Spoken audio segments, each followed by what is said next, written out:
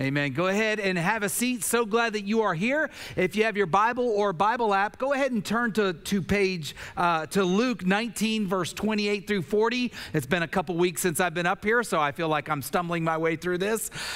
Today we are launching our sermon series for Easter.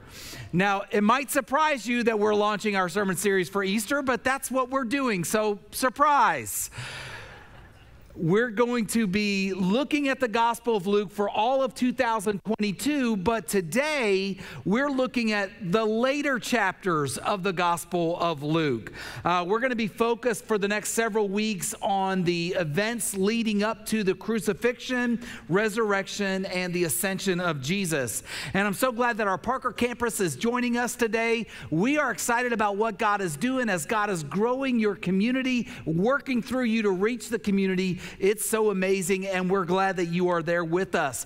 If you did not bring a Bible with you today, I want to invite you to grab one of the Bibles under the seats in front of you and turn to page 1044. And for our Parker campus, you can jump up, grab a table in the back of the room, grab a cup of coffee and a cookie while you're there, and come on back for worship. And if you're joining us through our podcast or if you're watching us online later in the week, you can download the YouVersion Bible app and you'll find all of our life notes right there inside the app, and you can follow along with our sermon. And as always, if you don't have a Bible at your house that you could read or understand easily, please take one of our Bibles home with you. If you have a friend that doesn't have a Bible, take one of our Bibles home with you and give it to them. We firmly believe that if we read and apply God's Word, He will transform our lives. Well, have you noticed that it is springtime?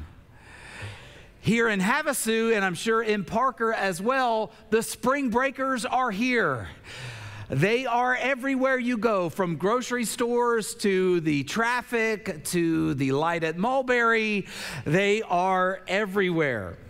That also means, since spring is in the air, that softball season has arrived for the Donahue house.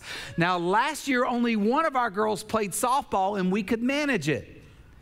This year, we have 3 of our 4 girls playing softball, and it is crazy. I'm going to talk to my wife about our scheduling.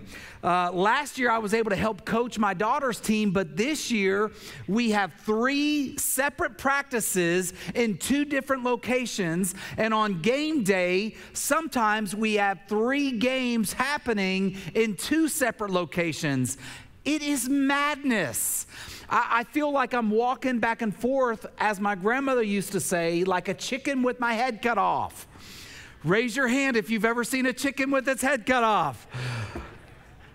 Yes, I'm not exaggerating. That is exactly how I feel. Now, when it comes to softball and when it comes to their at-bat, I love watching a kid walk up to the batter's box, hold that bat in their hands, and stare down at the pitcher. There's something really cool about all the attention of the park, or at least all the attention of the bleachers, all of a sudden focus in on the contest between the pitcher and the batter. Now, it's a little nerve-wracking for some kids, but it's neat to see them as they develop courage and stand there and get hit in the foot by the pitch. Now, when I was the girls' age, I played Little League and T-ball, and whenever a good batter went up to the batter's box to hit, the coach would tell his team, hey, back up a little bit. And if they were a great batter, the coach would say, hey, back up to the fence. That never happened when I stepped to the plate. I'm nearsighted. I wore glasses. My parents wouldn't let me play baseball with my glasses on, and so I'd stand up at the plate having no idea when the pitcher threw the ball, if the pitcher threw the ball. I didn't know if the pitcher was waving at his family. I didn't know if he was throwing the ball. So I'd just stand there and I'd swing randomly.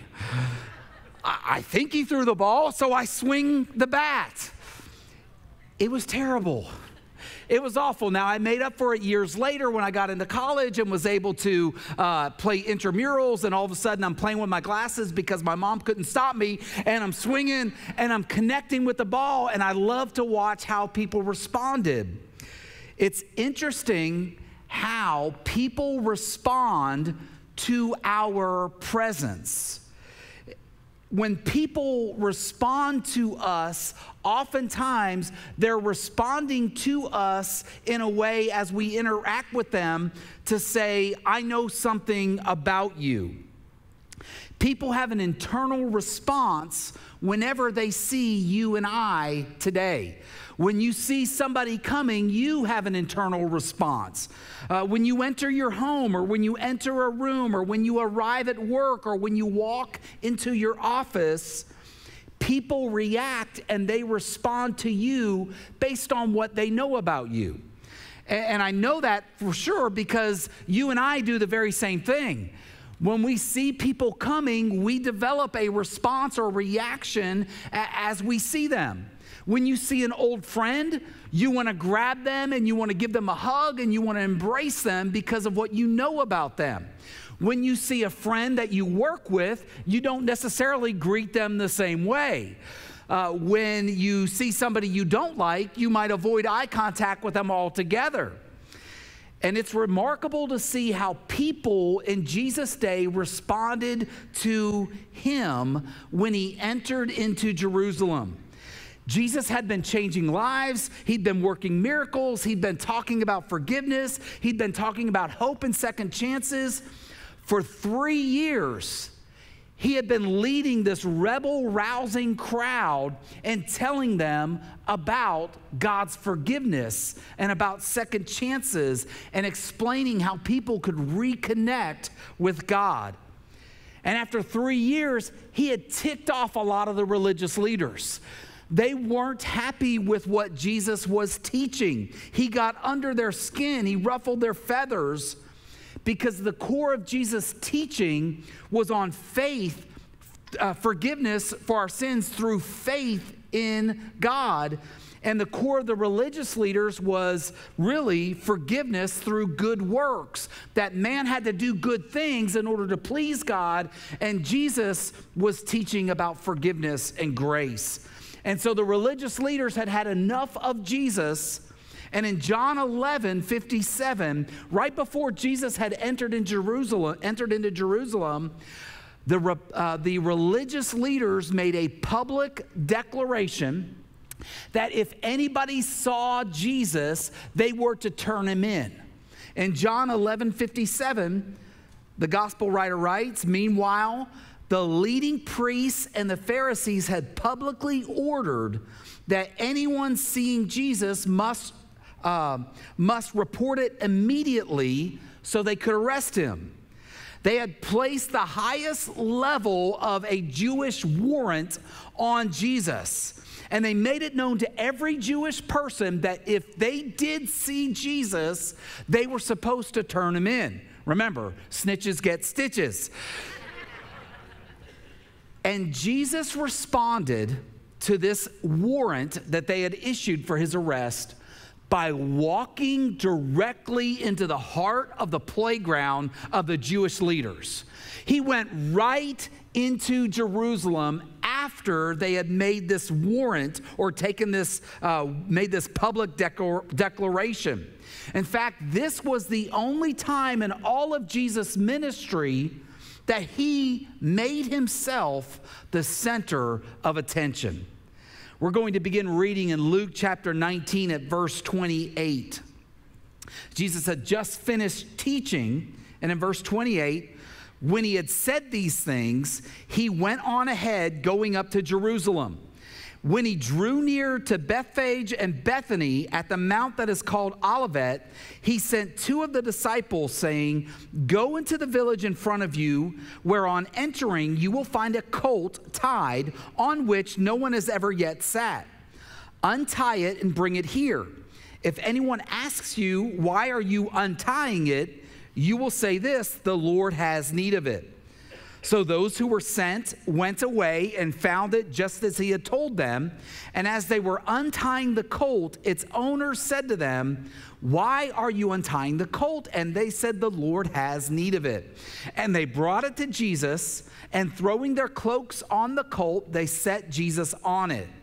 And as he rode along, they spread their cloaks on the ground on the road. As he was drawing near, already on the way down the Mount of Olives, the whole multitude of his disciples began to rejoice and praise God with a loud voice for all the mighty works that they had seen, saying, "Blessed is the King who comes in the name of the Lord. Peace in heaven and glory in the highest." And some of the Pharisees in the crowd said to him, "Teacher, rebuke your disciples." And he answered, "I tell you, if these were silent, the very stones would cry out." Now, I love this passage of Scripture in the way that the disciples, the followers of Jesus, honored and lifted up Jesus. Now, they didn't know that Jesus within a week would be betrayed, that they didn't know that he would be beaten and humiliated and paraded through the town carrying a cross. They did not know that Jesus was going to suffer, that he was going to die, and that he was going to pay the price for their sins in just a few days. All they knew was that Jesus wanted to enter into Jerusalem on a colt or on a donkey, and they made it happen. They took a donkey. That's what they did, by the way. They took it. They took a donkey. They put their cloaks on it for Jesus to sit on. They spread more cloaks on the ground, and they called Jesus King. They didn't treat him like a king because he had told them to. Jesus didn't instruct them to treat him like royalty, but they did treat him like a king because for 3 years, Jesus had treated each one of them like they were a king, like they had value, like they were important. He spent time for 3 years with tax collectors, with people that nobody wanted anything else to do with. He encouraged the women who had given themselves into prostitution. He spent time with notorious sinners and with beggars and lepers and with the outcasts of society. And just by Jesus spending time with them and encouraging them, man, those people believed that they could do just about anything. They felt valued. They felt heard. They felt important. And now, as Jesus was entering Jerusalem, his followers took an opportunity to treat Jesus the very same way that he had treated them. They treated him like royalty. Now, it's important to note that during this time, whenever a neighboring king would enter into a city, if it was during a time of war, that king would ride in on a horse, on a steed, on a stallion, whatever, on a big old horse.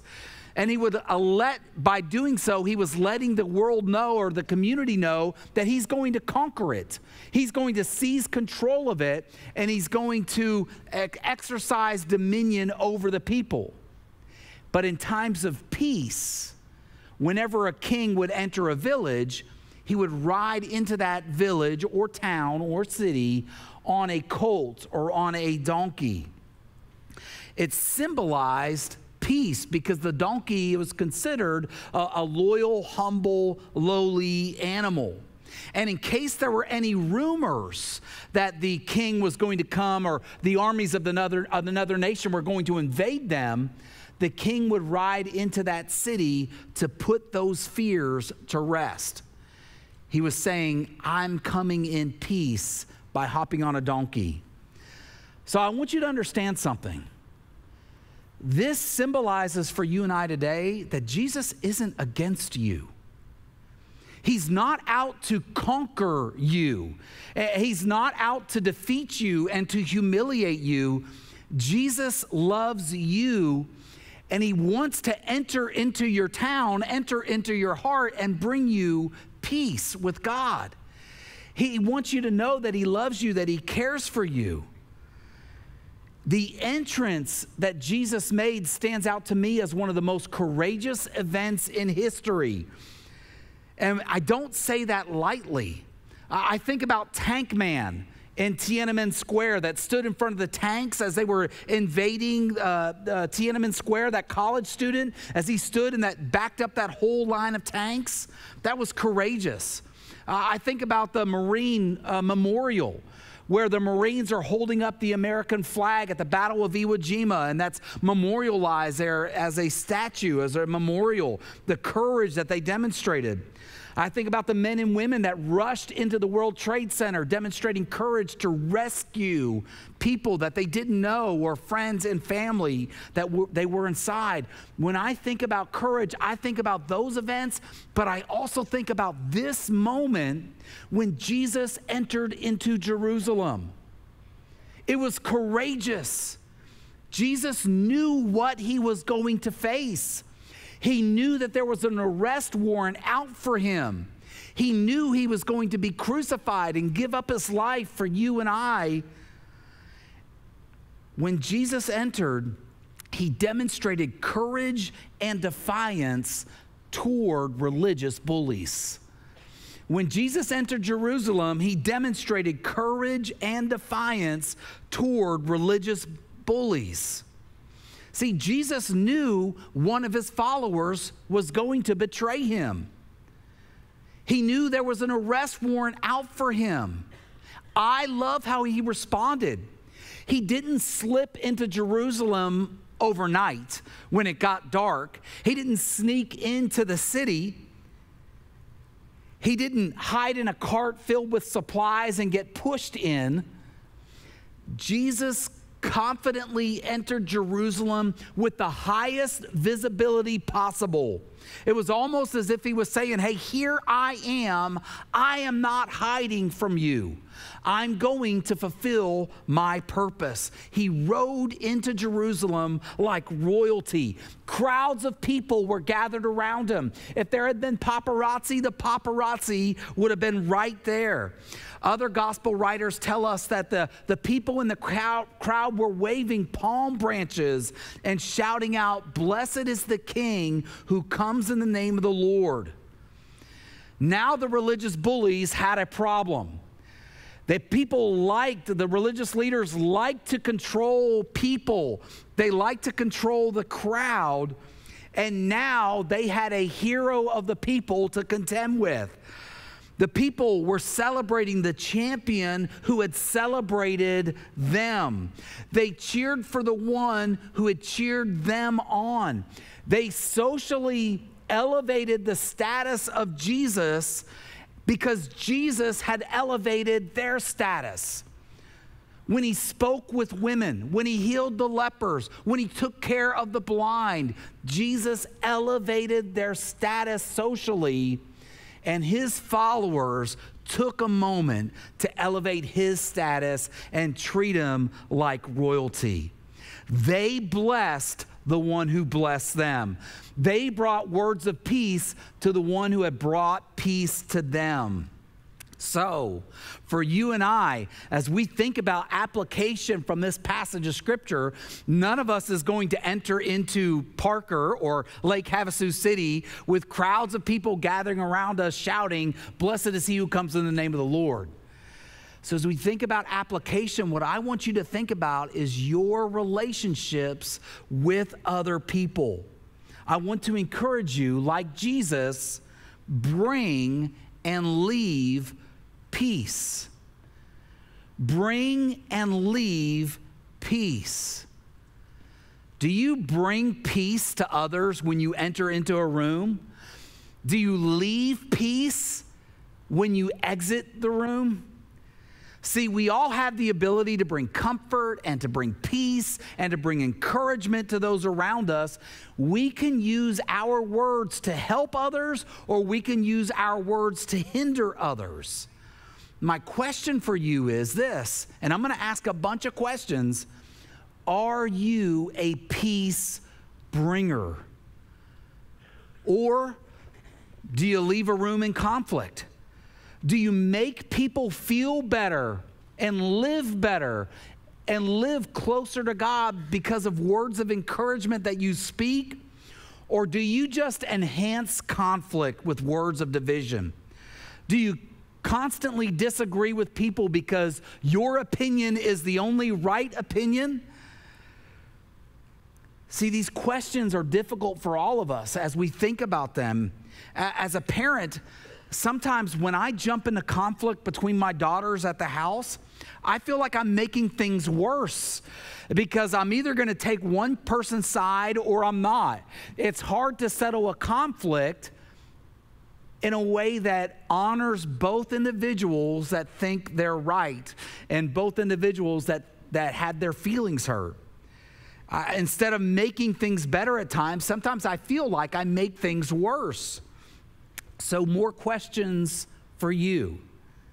And I really want you to reflect, and I want you to let the answers kind of linger around in your mind for a little bit. If you're married and your spouse sees you, do they brace themselves for conflict, or are they relaxed and relieved when they see you coming? If you're a child, when your brother or sister see you coming, do they hold their breath? Do they wait for the insults to begin? Or do they light up because they know you guys are going to play together and you're going to have fun? Employers, if you are in charge of hiring people and leading people, do you rule with an iron fist? Or are people motivated to work hard for you because you work hard for them? Parents, do you constantly criticize or overwhelm your children with their failures? Or are you searching for areas to encourage them? And are you building them up in a healthy, biblical way that helps them really fully understand who they are in Jesus?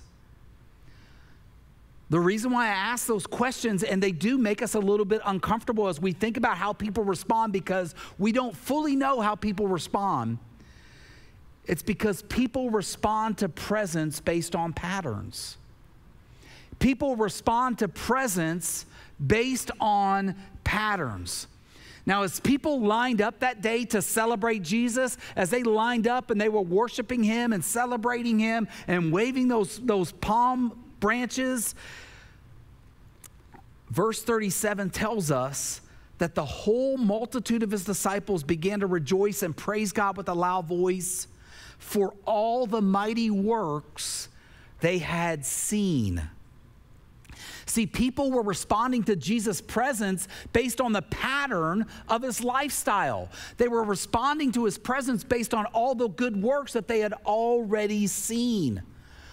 Trust me, if Jesus was selfish and self-centered and rude and always had to have his way, people would not have been gathering there around him. Jesus didn't pay people to follow him. Jesus didn't pay people to worship him. People were responding to Jesus that day based on the pattern that Jesus had been living out. He wasn't demanding, he wasn't rude, he wasn't selfish. So how do you and I establish a pattern that brings peace to other people? Well, it's only going to happen if you and I choose joy because of Jesus. It's only going to happen if we choose joy because of Jesus. See, what we have to do, if you're a follower of Jesus, the only way you're going to experience this type of contagious celebration that these individuals had is when you remember the pattern of Jesus at work in your life. You have to remember what Jesus set you free from. You have to remember what your old life was like, how bad a person you were, how messed up your life was without Jesus. And when you can remember that, then you remember what he has been doing in your life since then. He didn't just set you free from sin. He gave you a whole brand new heart. He changed your heart. He changed your thoughts. He changed your emotions. He gave you new friends. Jesus completely revolutionized your life. He forgave you. You have peace with God. You can go to God day or night, anytime, and call out to him because of what he has done, not through what you have done. See, we respond to Jesus based on what he has done in our lives, and it does create joy. You and I cannot create joy. You and I cannot manufacture joy. We are still in our flesh. It's impossible for you and I to create joy. But as we remember the works that he has done in our lives, it presses us closer to God. And as we press closer to God, we want to pour our heart out to him. As we press closer to God, we want to pray. We want to call out to him. We want to spend time in his presence. And when you and I pray, and when we spend time in God's presence, God supplies us with joy that is from his very essence of who he is. He gives us this incredible joy because God is a joy-filled God. You ever think about that? See, if God was responding to you and I based on our sinfulness, well, because God is just, he would be responding to everybody that way. And if our sin made God sad, we would have one big sad God up in the sky. I mean, constantly disappointed with his followers, right? Because you and I know our hearts. And as we spend time in God's presence, God is giving us that joy that is part of who he is. It's part of his essence. That's why you can always tell when people aren't spending time with God. When people claim to be followers of Jesus, like the religious leaders, right? Or they claim to be followers of God and know God, and they're all grumpy and sad and mean. But when you and I, if you're a follower of Jesus, meaning that you've surrendered your life to Jesus, you've trusted that what he did for you on the cross was to forgive you, to pay the price for your sin, and you committed your life to him, you experience joy when you're in God's presence because God is giving it to you. And as we pray, and as I close this message, as I was processing through what it means for us to be peace bringers, I remembered a prayer that I learned through song and by memorization when I was a child growing up in Catholic school. And I thought it would be appropriate to close out the message with the words of this prayer. In your life notes, let me invite you to write down these words, the prayer of St. Francis. And I want you to take a look at it a little bit later on today. I'm going to say the words, but I want you to look at the words and think, man, is this something I could actually incorporate into my prayer life? These are the words. Now, St. Francis is not attributed with writing this. It's just called the prayer of St. Francis. These are the words. Lord, make me an instrument of your peace. Where there is hatred, let me sow love. Where there is injury, pardon. Where there is doubt, faith. Where there is despair, hope. Where there is darkness, light. Where there is sadness, joy. O divine Master, grant that I may not so much seek, so much to be consoled as to console, to be understood as to understand, to be loved as to love others. For it is in giving that we receive, it is in pardoning that we are pardoned, and it is in dying that we are born to eternal life. I mean, if those were the words that you and I could begin to apply to our lives, when people see us coming, they would know that we're bringing peace, not destruction, not conflict, not our own opinion. They would know that we're bringing peace because we're loving others and we're putting ourselves in last place in every relationship that we have. Let's pray together. Lord, thank you for these words. Thank you for Scripture. Jesus, thank you for this example as you defied religious bullies and you brought peace. That even through the violent death on the cross, you brought peace. Remind us of that as our world walks through conflict. Remind us of that as we go through conflict in our homes, in our relationships. Help us to be peace bringers, not conquerors. Help us to love others and not necessarily seek to be loved. Help us to put ourselves in last place in every relationship that we have and put you at the forefront. It's in Jesus' name we pray. Amen.